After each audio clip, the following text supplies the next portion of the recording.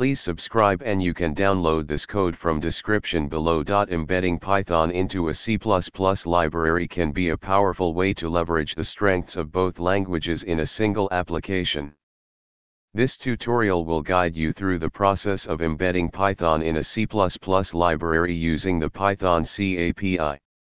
Make sure you have Python installed on your system.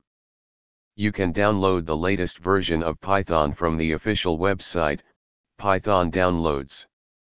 Create a new C++ project using your preferred IDE or text editor. For this tutorial, we'll assume you have a basic understanding of C++ programming and have a working knowledge of your development environment. In your C++ source file, include the necessary Python headers. These headers provide the C API for interacting with Python. In your C++ code, initialize and finalize the Python interpreter. This is necessary before making any Python API calls.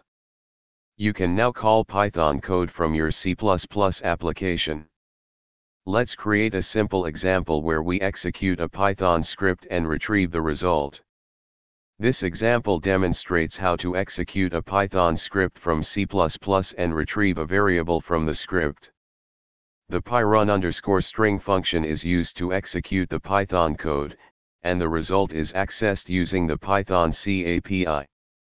Build your C++ project, ensuring that you link against the Python library.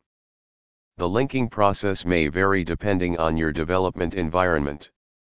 After building, run your application, and you should see the result of the executed Python code. This tutorial provides a basic introduction to embedding Python into a C++ library. You can expand on this foundation to create more complex interactions between your C++ code and Python scripts. Explore the Python C API documentation for more advanced features and capabilities. Python C API documentation.